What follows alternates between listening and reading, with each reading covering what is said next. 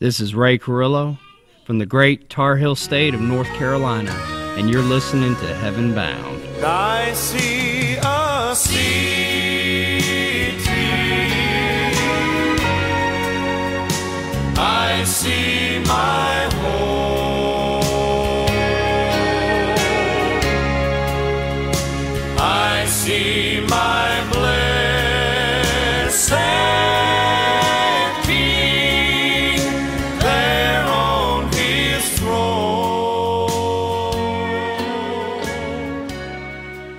Good morning again, friends, and welcome one more time to Heaven Bound. Once again, on behalf of the good folks here at Calvary Bible Church, I am Doug Benedict, and we would like to extend, once again, a big thank you for spending yet another half hour with us. If this is your first time listening to us, we do extend one more big thank you for you, and we hope you do enjoy this half hour of good preaching as well as Southern gospel music. Would you consider joining us today? If you do not currently attend a good Bible-believing church, give us a try. We are a small congregation located in Gregg, New York. We are located on the Sweeney Road, and our address here is 6968 Sweeney Road in Gregg, New York. You can put that into your GPS, and it'll take you just about right here. Or you can follow these easy, old-fashioned directions. If you're coming out of the south, like Utica or Boonville, head north on Route 12 and drive all the way to the Burdick's Crossing Road, which sits right next to the Valley Brook Drive-In. Or if you're coming out of the north, like out of Watertown or Lowville, head south on Route 12, and once again, take Route 12 all the way to the Burdick's Crossing Road, right next to the Valley Brook Drive-In. You're going to make a left-hand turn if you're coming from the north, onto Burdick's Crossing Road. Take the Burdick's Crossing Road all the way to the end, make a left-hand turn onto Gregg Road, head up the hill, and your first right-hand turn will be Sweeney Road, and we are located up there about 200 yards on the right. We do have a sign that is really hard to see, unfortunately, because there is so much snow, but with all the warm weather that we've had, we will very soon be able to see the entire sign. I doubt we'll see any grass here sometime soon, but it is coming. The hope is coming. Anyways, I feel bad for you snowmobilers. Well, there's plenty of room to park, so don't be afraid to come give us a try. If for some reason you cannot make it, give us a call. Our phone number here is 315-348-6271, or send us an email at cbclewiscounty@gmail.com, and we'll try to get someone to come out and pick you up. Or you can always listen to us live at cbclewiscounty.com.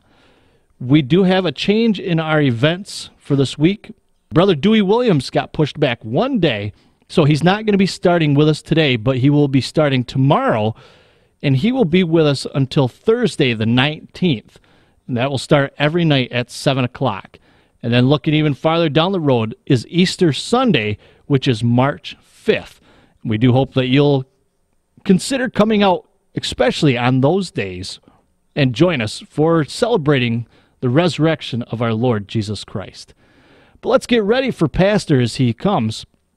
And he's going to talk about the real meaning of being saved and how some people kind of get mixed up on what we actually need to be saved from. So hopefully you enjoy this and get something out of today's message. But before that, let's listen to the Perrys as they sing Holy Shore.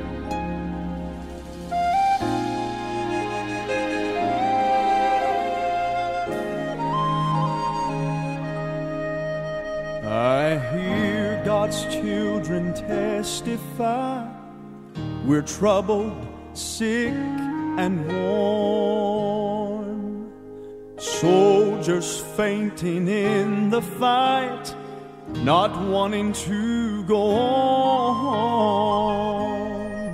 Our knees are sore from bowing, yet we know that's how we win. So please let me remind you, it will be worth all the pain.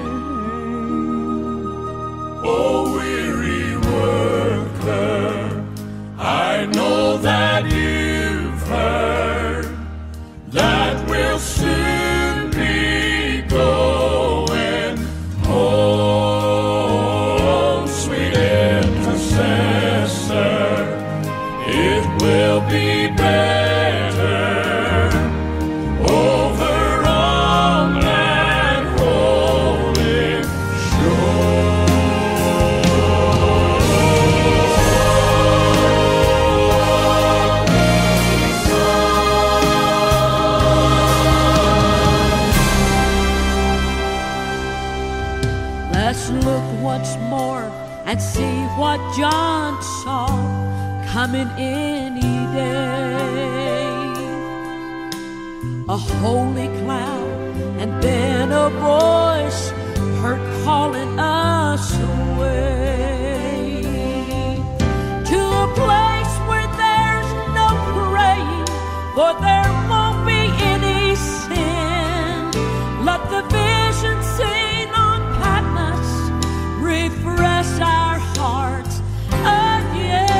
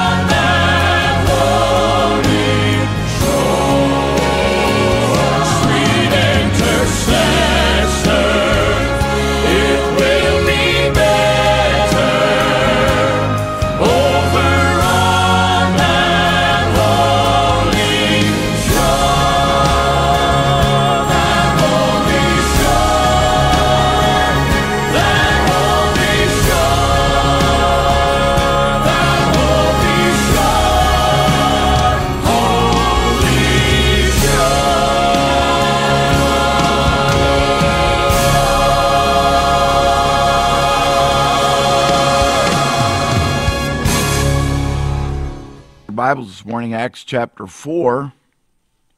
Peter is preaching. If you have your Bibles, while you're turning there, let me just again encourage you that Dewey Williams is going to be with us tomorrow night, Monday night, Tuesday night, Wednesday night, Thursday night. Brother Dewey's a great guy. If you like Southern preachers, you love him. He's just down to earth as can be, 7 o'clock each night. I want to encourage you to come. Acts chapter 4, Peter's preaching. Now, the Apostle Peter had been preaching previously in chapter 2. Thousands were saved. And here in Acts chapter 4, again, Peter is preaching, and again, thousands of people are saved. I mean, just lots of folks saved. And in Acts chapter 4 and verse 12 tells us this: neither is there salvation in any other, for there is none other name under heaven given among men whereby we must be saved. The disciples asked Jesus talking about rich man, the disciples asked Jesus, who then can be saved? The Philippian jailer in Acts chapter 16 said, sirs, what must I do to be saved? Paul said in Ephesians chapter 2 and verse 8, I've said this many times about Ephesians 2, 8, and 9, that they are the clearest two verses in the New Testament on salvation. Paul writes for by grace are ye saved through faith, and that not of yourselves, that is the gift of God. For by grace are ye saved through grace, and that not of yourselves. Saved. What does it mean to be saved? In a physical sense, to be saved from something means that you are in real peril, real danger of dying, or serious injury. you were saved from some physical calamity. Perhaps you were in a fire and you were saved from the fire, or in a car accident and someone pulled you from a car. My brother one time was walking somewhere. He had, long story, got in a fight with one of my sister-in-laws, and so he was walking somewhere, and he came to a turn in the road where he had to turn, and there was a Volkswagen that had been hit from behind and starting to smoke, and he reached into the back and he pulled out a child out of the back. The car did catch on fire, but the little child was saved. Now, there is physical salvation. People are miraculously saved in a physical sense. You read about it all the time. But that is not what the Bible is speaking about. It's not speaking about that. It's speaking about spiritual salvation. You see, our greatest problem, our greatest need is that not physical need. It's not a physical need. Although we do need food and drink, and we need raiment, and we need a place to live, and that kind of thing. That's a great need. There's no doubt about it. But to be saved spiritually, the disciples said, who then can be saved? Who then can be saved? The Bible says in Romans chapter 10, for whosoever shall call upon the name of the Lord shall be saved. That if thou shalt confess with thy mouth the Lord Jesus and believe in thine heart that God hath raised him from the dead, thou shalt be saved. Again, it's not talking about a physical salvation, but it's talking about a spiritual salvation, spiritual deliverance, spiritual salvation. That's what it's speaking about. It's not talking about physical, but to be saved spiritually. Now, to be saved spiritually, or to be saved physically for that matter, there must be a very present and real danger. If the house is on fire, you need to be saved physically. If the car has been in a wreck and you need to be pulled from it, you need to be saved. There's a very real and present danger. And the same thing is true about spiritual need. To be saved spiritually, a person must realize there's a very real and present danger. And that real and present danger, of course, is hellfire, or the devil trying to deceive people. I read things on the internet. I love to read. I am so fortunate that I get paid to do what I do. I love doing what I do. I love reading. That you read all kinds of things by people on the internet that really are opposed to Christianity. They don't see a need of Christianity. They equate Christianity with all religions in the world. The devil's done a really good job. The devil's very real. Many people think that he is a myth. Jesus spoke about the devil. Jesus spoke about hell. Jesus spoke about hellfire. Many people think, well, that's just Christianity's way of scaring people into believing. Friend, I'm not trying to scare anyone into believing. I'm trying to present the facts. As Joe Friday always said, just the facts, man, just the facts. One of the great proofs of Christianity is this, how it delivers people. Can we say it like that? How it delivers folks. One of my teachers in school, one of my best teachers in school, when I was in school, this was a long time ago. I know he's still alive, and I know he still preaches and still teaches. But one of my teachers in school, Dr. Ed Heinsohn, gives his testimony about the fact that his family, he was from Detroit, that in his family, nobody was saved. Nobody even went to church. And one Sunday, or 1 week, they got a flyer in the mail from the Baptist church down around the corner, and they built a new building, and they were having a vacation Bible school, and his mother got the flyer, and she said, here, go down to this church. Now, she didn't go to church, but she said, here, go down to this church. Watch out for the cars. Don't get hit. Go down to the church and see what's going on down there. He was just a kid. He went down, and he heard. And when he heard about the fact that, man, you could have a home in heaven and live forever and never die and miss hell, and it was a free gift, and it was for anybody and everybody who would ask Christ to save them and to call upon the name of the Lord. He said, man, this is just a deal too good to be true. And so when they said, if you'd like us to pray for you, if you'd like to be saved, just raise your hand. Well, who wouldn't want to live forever? Who wouldn't want to have an eternal home? Who wouldn't want to be with their friends and their family and living in the paradise of God? Who wouldn't want that? He said, I sure did. And he said, I raised my hand, and he said, I got saved.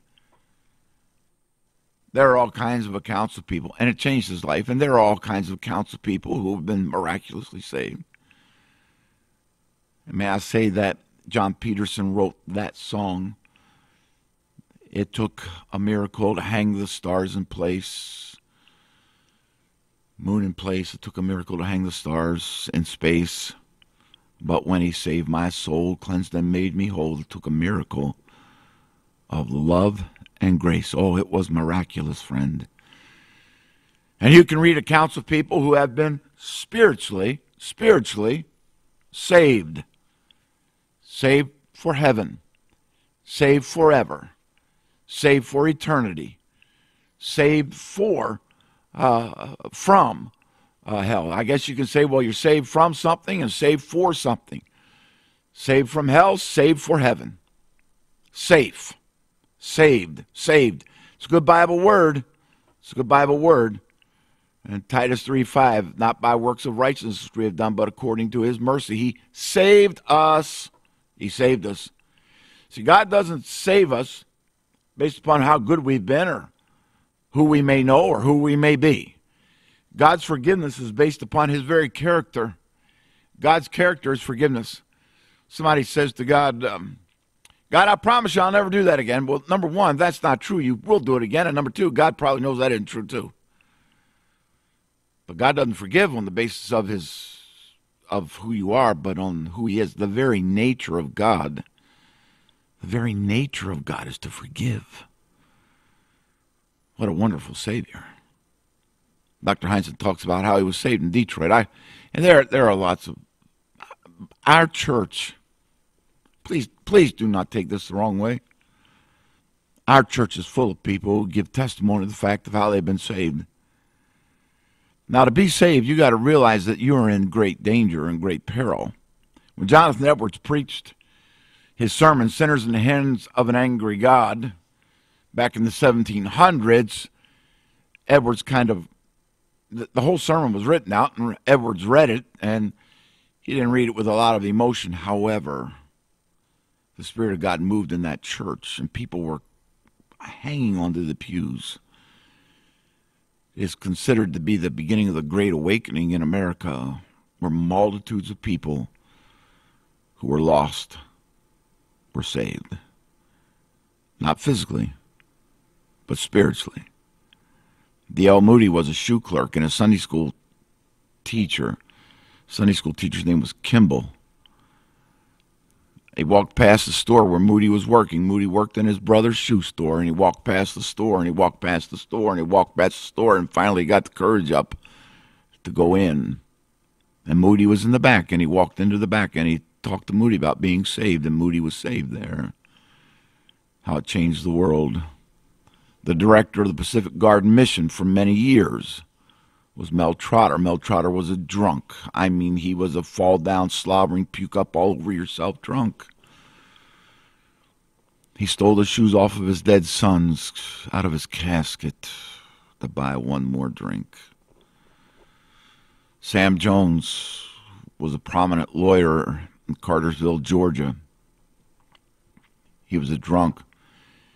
He threw up all over himself one night and threw him out in the back. The next morning he walked in, and you'll forgive me for saying this, but Sam Jones said, "My God, is that the great Sam Jones?" He was miraculously saved and became a great preacher, a great evangelist across the South. I preached in someone's church in Mississippi, and while there I went to someone's house in the church for dinner, and they pointed out, "See that tree out there? See that mark on that tree?" I said, "Yeah." That's how high the floodwaters were in our area the year that Sam Jones came and preached here. God saved Sam Jones. God saved me. Who then can be saved? Anybody. Anybody can be saved. But my friend, to be saved, you must realize that you are in great danger and great peril. That there is a very, very, very, very real hell. There is a very real lake of fire. And that when people die without Christ, that's where they go. Now, I know that there are people who say, well, I'll go there and be there with all my friends. The stupidity of that statement, and I mean this, the stupidity of that statement just simply staggers the imagination. I mean, go to hell with your friends? One, you won't see them. Two, you really won't hear them other than to hear people screaming. Hell's a horrible place. Why would anybody want to go there? There is no other name. There is no other name, according to what Peter says. Neither is there salvation in any other. There is salvation in none other. None other. None. Nobody else. You cannot be saved any other way. Now, I know people say, you guys are so narrow. No, I'm not. The Bible is. The Bible's kind of narrow, and Jesus said this, narrow is the way and straight is the gate that leads to eternal life, and few be there to find it all. There's all kinds of scoffers and mockers and Bible deniers out there and Christ deniers, and they're all out there. I meet them, come into contact with them. They call me on the phone sometimes, want to argue. Look, there is salvation in none other than Jesus, for there is no other name given under heaven among men whereby we must be saved. My dear friend, if you're listening to me this morning, I ask you that question. Are you saved? Are you saved? I don't mean have you been saved physically. Well, I was close in a car wreck one time. Boy, I was pretty close, and boy, I'll tell you, it was close, preacher, and I was almost killed, but man, I made it through. I was saved. No, I'm not talking about that kind of saved. I'm not talking about, man, I was out in the lake and a big thunderstorm came up, the boat sank, but boy, we made it to shore and I was saved. Not that kind of saved. My wife caught the house on fire one night, preacher, cooking, but we made it out and I was saved. I'm not talking about that. I'm talking about spiritually saved, friend. I go to church. I'm not talking about going to church. I keep the Ten Commandments. I'm not talking about keeping the Ten Commandments. I've been baptized. I'm not talking about being baptized, friend. I'm talking about have you been saved. I've been confirmed. I'm not talking about being confirmed. I've been to catechism classes. I know all that stuff. I had a little boy on my bus one day. Said, "What's today?" I said, "It's Tuesday." "Oh, I hate Tuesday." I said, "Well, why do you hate Tuesday?" So because we got religion classes. And what's that got to do with anything? I hate going to religion classes because I know all there is to know about God. I said, "You know everything there is to know about God?" "Yeah." I said, "I know all there is to know about God." Well, I didn't bother arguing with a kid. But there are multitudes of people like that. Well, I really don't want to go to church. As most of you know, I drive a school bus. I said last week that sometimes I let my kids drive the school bus. Now, you do know one of the dear ladies in our church, and I know that she knows. She said, "You're going to get in trouble. You told people on the radio that you let the kids drive the school bus." No, I don't. But anyway, I digress. There were some kids got on and they said, "I don't like going to church. It's boring." I said, "Well, you must not go to the church I go to." Friend, I'm not talking about going to church. I'm not talking about being baptized or being a member or having perfect Sunday school attendance or knowing the Ten Commandments or knowing the Beatitudes. I'm talking about this morning, have you ever known that you were in great peril and that there was absolutely no hope? No hope. None. Without hope. And you realize that, man, I need something. And somebody told you about Jesus. Like Dr. Heinzen, when somebody said, "Hey, would you like to go to heaven and live forever? It's a free gift. All you got to do is receive it." Well, who wouldn't want to do that? Who wouldn't want to live forever? Who wouldn't want to go to heaven and live in the paradise of God? To be with your friends and to be with your family. And to those people that you have known and loved in this life. Wouldn't you like to know that? So yes, I would, preacher. What do I have to do? Number one, you have to realize you're in great peril. Number two, you have to realize that it is a free gift, and it's yours for the taking. And see, that's the thing about a gift. A gift is not something you earn. If you had to go, if somebody said, well, if you have to go to Sunday school for every Sunday, 52 weeks in a row to get it, well, then you'd be earning it. If I told you to come to church and say, all right, I want you to go out and run around the church 20 times, and then you can have it, you'd be earning it. If I said, well, you have to get baptized, then you can get it, you would be earning it. Salvation is a free gift. The Bible repeatedly says, sow the free gift. Paul says in 1 Corinthians, thanks be unto God for his unspeakable gift. A gift is not something you earn.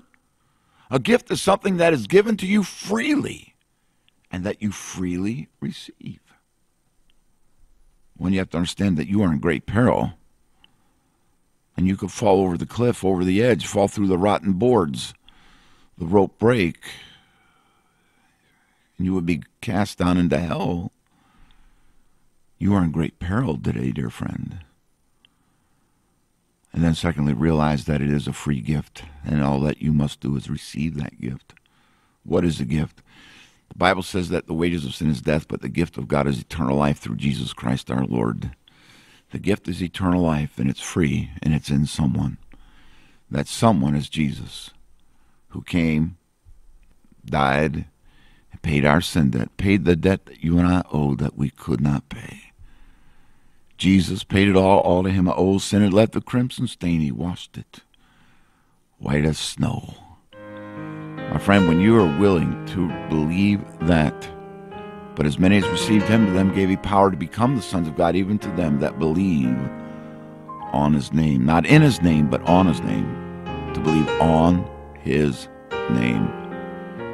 To call upon, whosoever shall call upon the name of the Lord shall be saved. Who then can be saved? Whosoever shall call upon the name of the Lord shall be saved. Friend, would you call upon him today? You're in great peril. You need to trust Jesus today. Call upon him today. Who then can be saved? Whosoever will. Come to Christ today, friend. Trust him today, because listen, tomorrow just might be too late. Aren't you glad that this gift is free? It's not even Christmas time, and we're telling you about a super free gift from the Almighty God that offers you something way better than anything this world could offer. It offers you a home in heaven, and it's free for everyone. It doesn't matter what color you are, what race you are. It is for everyone.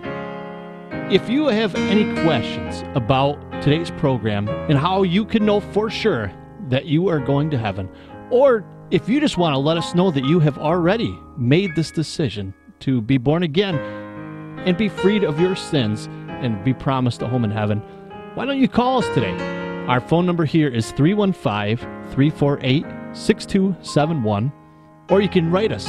Our email address is cbclewiscounty@gmail.com.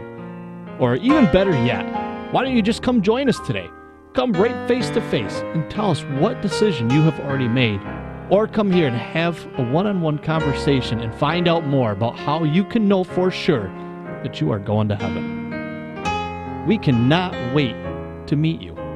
There is an empty place in a pew that can only be filled by you. Thank you again for joining us today. Lord willing, we will catch you again next week on Heaven Bound.